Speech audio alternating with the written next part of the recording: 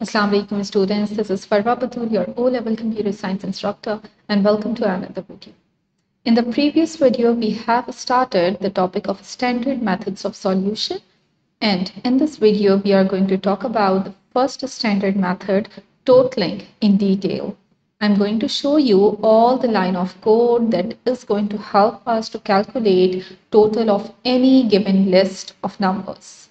Yes, the main purpose of this method, as discussed earlier, is to find out the total of a given list of numbers.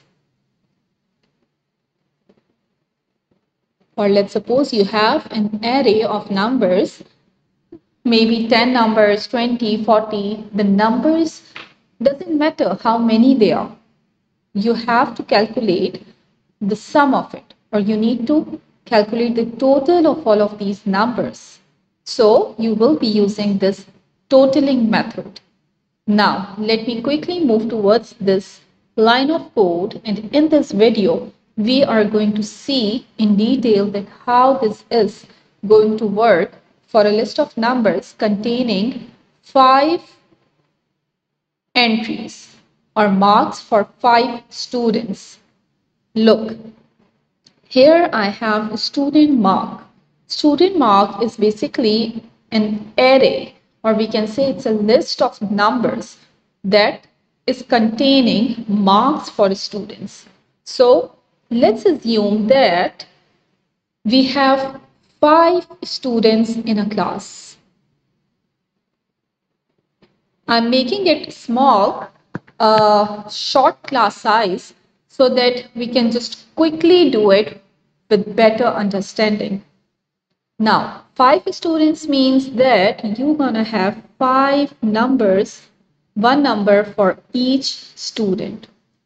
So, in the array for student number 1, let's suppose I have 74 marks, then I have 25, then I have 97, then I have 82, then I have 63. So let's suppose these are the different marks for the students in my class. Now what I need to do, the thing is I want to calculate the total of these marks. So this totaling method is going to help me in that. How? Let's start with the first line of code here. There is a variable total which is initiated with the value 0, but the final value of total will be calculated in this same variable. Now, the next thing is your for loop.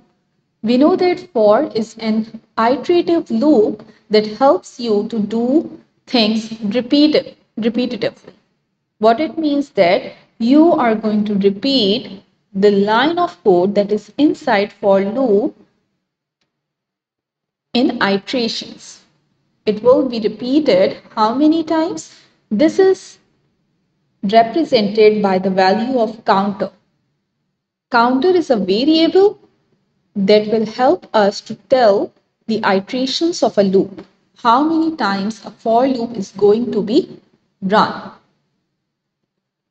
So the counter value is initiated with a value 1 and it will go till the class size. So since I assumed my class size is of 5 students, so this counter is going to run from 1 to 5. So it means 5 times my for loop is going to run. Now let's quickly do all of these 5 iterations one by one to see the result. So now the first iteration, let me tell you or do it for you in detail. For the first iteration, what will happen? I know that the counter's value is initiated with 1 and the value for the total variable is initiated with 0. Now, when I go inside my for loop, what will happen? Just look at this line. This is very, very important. this one. This is the formula to calculate the total of the given numbers. So, what you're going to be doing when you are coming in the for loop, you will be using this formula to calculate the value of total. So, for the first iteration, it will be total equals to total plus student mark. And remember that student mark counter means that the value of counter will be placed here. That is 1 for first iteration. Now what you will do, student mark 1 means that you are going to see index 1 for this array. Look at these values. The index 1 is over here. This is the first value for this array. Student mark 1. At index 1, we have a value of 74 for the student mark.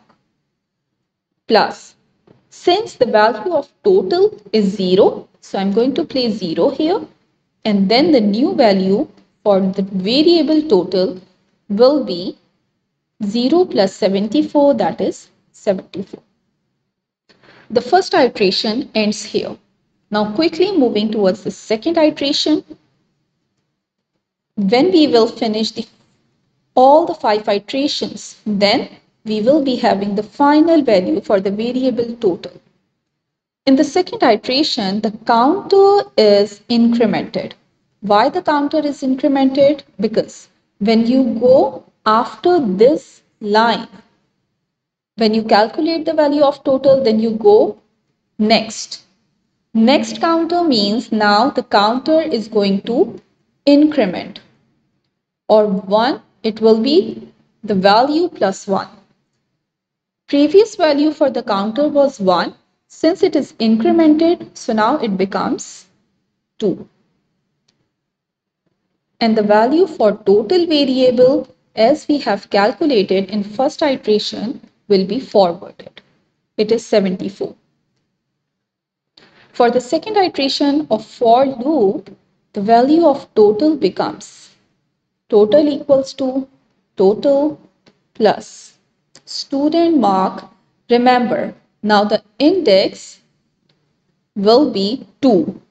Why? Because we have used counter variable to represent index of student mark array. So the value of counter is 2 in second iteration. I'm placing 2 here as an index. Student mark 2 means now you are going to get the second value of a student mark array. It is 25. So 25 will be added with the value of total, which is 74 for the first iteration. Now, we are going to take a sum of 74 plus 25. It will be 99. So the value of total in the second iteration will become 99. Similarly, for the third iteration, the change will be in the value of counter. Since counter will be incremented after every iteration, so counter's value becomes 3 now, and the value of total will be forwarded from the second iteration, and it is 99. Calculate the value of total again when it comes inside the for loop. So it is total plus student mark. And remember, since the counter value is turned to 3, so it becomes index 3 for a student mark. Index 3 has a value 97.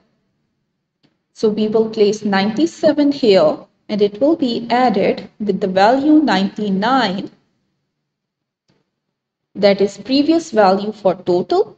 The new total becomes 99 plus 97. So it is 196.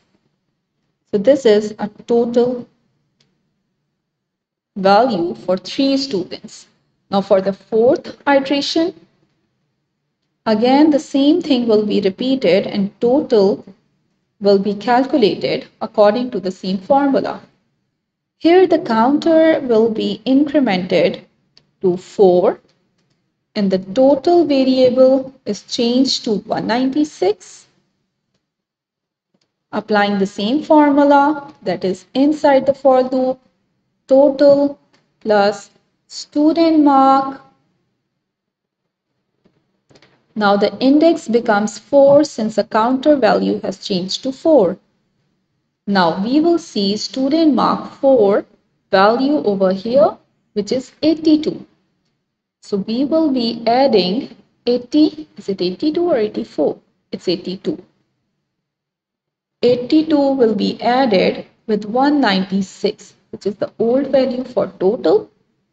So now the new value for total becomes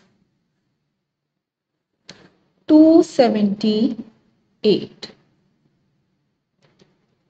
Now for the final iteration or the final student, we have the fifth iteration for the for loop. In the fifth iteration, the value of counter will be 5. It's incremented one time. Then the value of total is forwarded from here, that is 278. And then the new total will be calculated as total plus student mark with index 5 since the counter value has changed to 5 now. Let's see student marks. The fifth student acquired 63 marks. So we will put 63 here. It will be added with 278 equals to 341. So this is your final total value for 5 students. There will be no sixth iteration. Why? Because remember that the class size was 5 and the loop is going to run from 1 till 5. So for the sixth value of counter, it will terminate. So this is how we calculated the value for 5 students. Similarly, we can calculate for 10 students, 20, 30, and so on with the same line of code, just the data will be increased. So this is an amazing method that can also be used in different ways. How? Let's suppose I went to shopping and I purchased 10 items. And I know the prices of each of these items as well. One item, $20. Two item, $35. Similarly, for 10 items, when I know the price of each of the item, by using the same totaling method, I can find out my total price. So this is a very good thing about these standard methods that you can transform it according to your wish. Okay, so thank you so much. I hope everything is clear to you. If you have any queries, you can comment below and do not forget to subscribe the channel. For the next video, we will be starting the method of counting. Stay tuned, stay connected. Bye-bye.